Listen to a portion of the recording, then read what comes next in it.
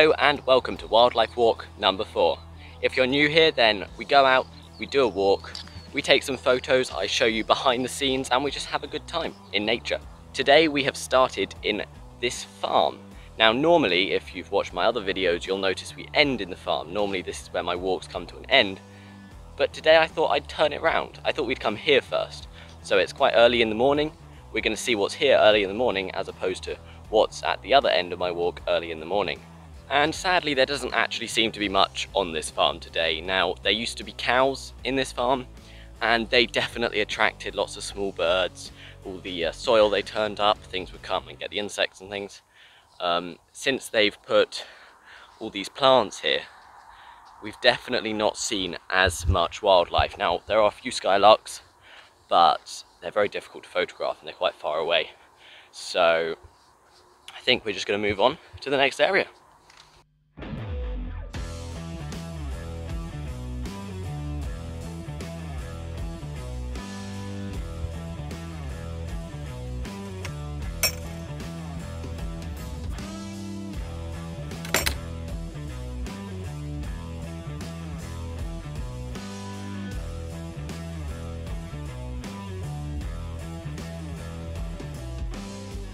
And it's a beautiful sunny day today as well, unlike our previous wildlife walk when we were in the rain, it was drizzling, it was cloudy.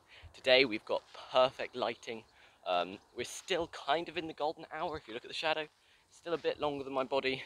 We're almost out of it, but hopefully we can get some good photos before it ends. And we haven't really found anything so far, but trust me, we will. We're coming to my favourite point in just a minute, and there's going to be wildlife there. It's packed with wildlife, and on a quiet, sunny day like this morning, it's going to be great, trust me. So we're coming across the point where I filmed a little owl twice. Here we have filmed him when we were doing the how many animals can we photograph in 3 hours, but we'll see if he's there today. It's early in the morning, I haven't been at this time before, so we don't know, but we'll have a look. And guess what? The little owl was just here. I didn't have time to update you or anything. He was flying around. There were loads of birds, alarm calling. It's crazy. I didn't get any good photos, but I did get a photo of him flying. That was the only time you could see him because he was concealed fully in trees any other time. Unfortunately, there's a stick which is right in his face, which you'll be able to see because I'll show it to you. And that's annoying, but he was here. It's the first flying photo I've actually got. I'll show you some photos I've got of him here before. And we're going to keep our ear out because it's the alarm calls from other birds that really let us pinpoint where he is. So they're clearly resident in this field because we've seen them here multiple times now, which is good. I think that's the 3rd time I've seen him here, and I've seen him just down the road once as well. It's good to know they're here. And we have a kestrel sitting just up on these lines. I'm seeing how close I can get. I've taken some photos already, and he's flying off. No, he's gone. Okay, he might just be going further up. Still watching him. Okay, so he's landed further up the line. Although now he's in a perfect lighting. The sun is behind him and we've got trees. So he's not just against the sky. So actually, it's not all bad.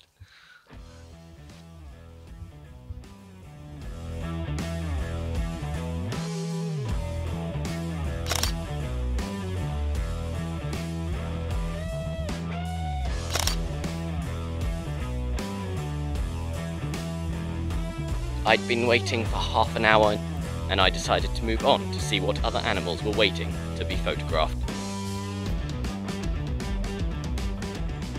And we just came into the woods. Now, we went through a field to get here, and in that field there was a fox. Now I took a photo of this fox. He was in the nice long grass. It's a very pretty fox actually. I think it was a young one. But yeah, it was very attractive, and hopefully the photos came out well. And so yeah, came into the woods, and there's this beautiful stream down here. So I've just got some footage of the stream, and I think we're going to move on. There doesn't seem to be much in this woodland, so I think our next stop will either be the canal or the golf course.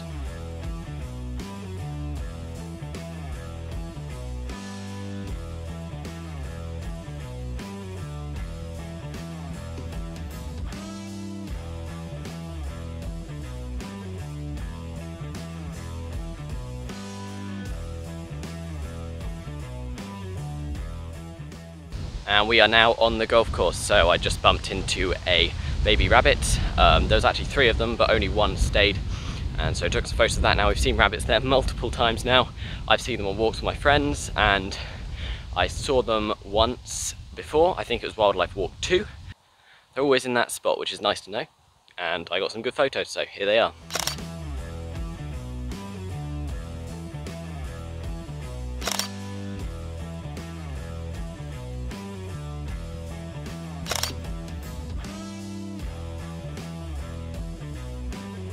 And we're still on the golf course, and I've seen 3 butterflies. I managed to capture 2 of them in photos, and they're beautiful. Like, the outside of them is so dull, like what you see when their wings are folded, but when they open them up, the colour is crazy. There's one especially, now I don't know their names unfortunately, but I will insert them on top of the photos.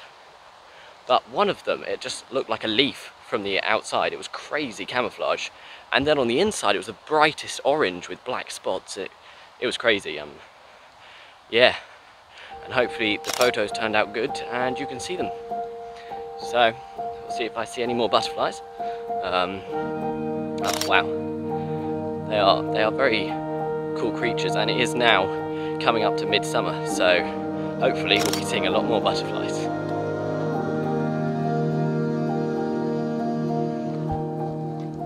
It's getting a little more cloudy, the sun's kind of coming in and out, but that's fine. We're out in the middle of our walk. So there were some black-headed gulls. There were 3 of them. I'm assuming 2 adults and a young one. One of them had a patchy coloured head and the other 2 had dark heads. So that was cool to see, even though we're on a golf course nowhere near the sea.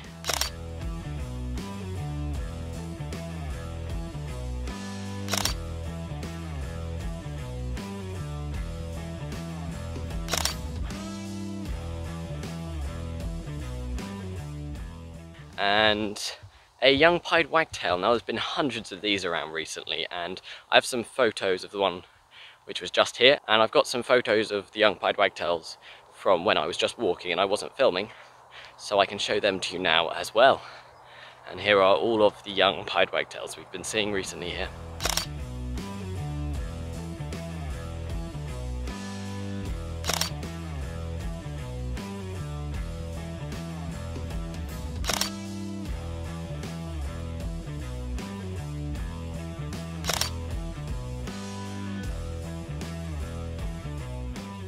And I found another one of the super camouflaged but very brightly coloured butterflies.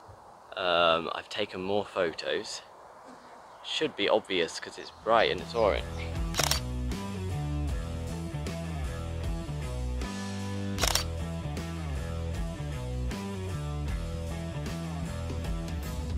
And my camera battery ran out.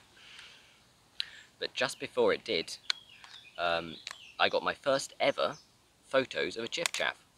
So that was good. I've seen them before, but I've never managed to get a photo of them. So, yeah, that is a victory for me. We have a first ever photo in this wildlife walk. If you made it this far, then congratulations, you were here too. Hopefully we'll have many more.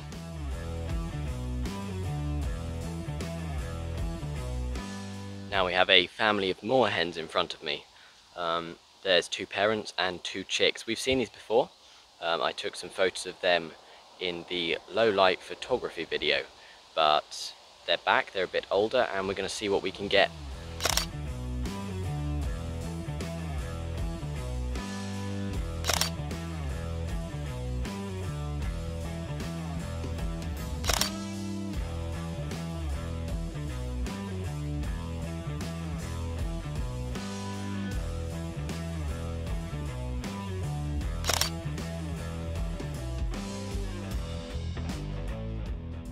So it's a bit strange. The chick moorhens are still just down here behind me. The parents, on the other hand, have swam off. They're at least like 100 meters down the canal, and their chicks are just in this little corner together, so it's a little bit suspicious. I guess the chicks are in a lot of cover. They may just be hiding as the parents go and get food. And then, as I was photographing them, we have some friends. We have some swans. Now, we photographed these swans before in videos. They've been in the challenge video, I know they've been in other walks. They're quite celebrities, really. And here they are. Okay, he's not happy. Just back off a little bit, but they're just down here. So we'll see what photos we can get. So, it was nice for once that the wildlife came to us as opposed to us going to them. Now, they swam right up to me. I don't know if they wanted food or something. Now, there is a place they get fed often just down the path. I mean, as soon as I got close to them, she started hissing, but, you know, she's a wild animal, so I don't know.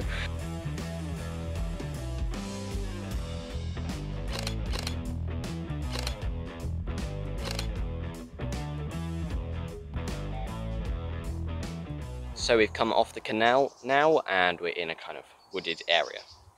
We have the golf course to that side of us, and some fields with horses to the other side. Now, I was standing underneath a tree, and I heard some rustling above me. So I look up, and there was a squirrel. He was literally directly above me, so I had my camera vertically upwards, taking these photos, and I'm quite happy with how they turned out, considering it's quite a dark area. I think I was on a shutter speed of about 300 and something, maybe 320, I'll put it down with the actual image, and yeah, having looked on the back of the camera, they look good, so hopefully on the computer they will look the same.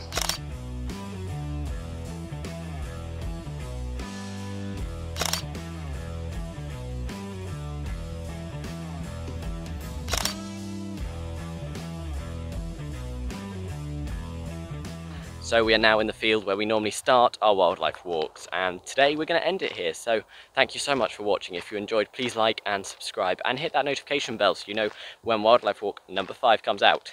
If I find anything else on the way back, I will slideshow them at the end of the video. So thank you so much for watching. Bye.